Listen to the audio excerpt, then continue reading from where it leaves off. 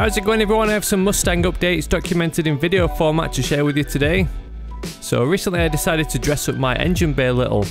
My main idea was to get the engine covers airbrushed with the stars and stripes, so while they were off being painted I ordered in some other bits to improve the look of some of the standard components under the bonnet. First on the list was a nice alloy header tank to replace that ugly plastic unit that comes from the factory. This was something I knew I wanted to replace right from day one, since it's the first thing you see right at the front of the engine bay and it just looks cheap and nasty. I opted for the black Mishimoto expansion tank in my order of bits from American Muscle in the US. Fitting is a fairly simple task, it's just a case of loosening all the hose clamps and popping them off, then undoing the two bolts that secure the tank in place. The hardest part is trying to empty the contents of the tank into a jug so you can reuse it without spilling it all over the place. There was one moment where I carefully positioned one of the hoses vertically, waited a second to ensure it wasn't going to move, but then as soon as I stepped away it decided to flop down and gush out coolant all over the under tray. So I had a tiny bit of topping up to do once I transferred all the hoses over to the much nicer looking Mishimoto tank and filled it back up.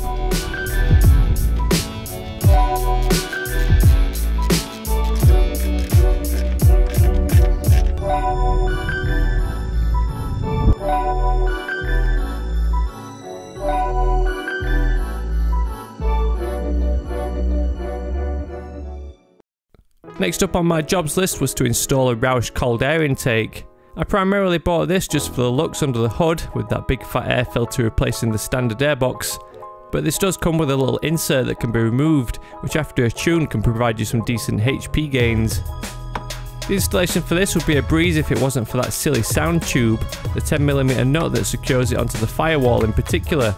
Jacking up the car and getting to it from below is the easiest method, despite being a lot of work just for this one tiny nut. Once you're under there you can reach right up and use a ratchet spanner a quarter turn at a time, and suffer the hand cramps as you slowly unwind the nut along the obnoxiously long thread. My car was still slightly warm from turning it around on the driveway. The logical thing to do would be to wait until the car cooled down, but no, instead I persevered and played a game of Operation as I carefully fed my arm up and past the headers, trying not to get scalded. Once the sound tube is unbolted and unclipped it can be pulled out like Steve Irwin wrestling a snake. The most venomous snake in the world. The rest of the intake comes out easily above the car, a few hoses are unclipped followed by a couple of Jubilee clips.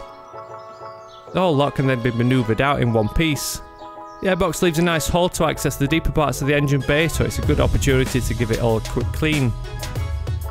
Most of the work is actually done on the workbench, swapping bits and bobs from the standard intake over to the replacement Roush parts, such as the 3 rubber grommets and the air sensor, and constructing the Roush airbox by connecting the various plastic pieces together.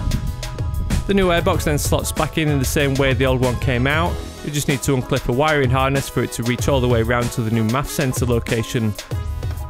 The main tub fits in first, then the air filter is slotted onto the tube and put in place, followed by the bendy tube that connects onto the throttle body, which is held in place by Jubilee clips.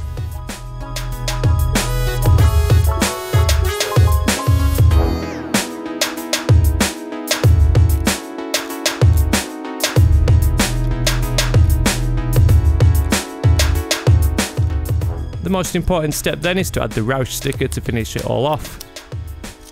Now, I wasn't actually expecting anything performance wise, especially since I'm running mine with the insert in place so it doesn't require a tune, but I did actually notice the car pulls a little bit better around the 3000 RPM mark. With the bonnet open you can hear that nice sucking sound through the intake, but on the move any audible improvement from the induction is overpowered by the exhaust on my car. With those two aftermarket upgrades in place, it was then time to install my freshly painted engine covers.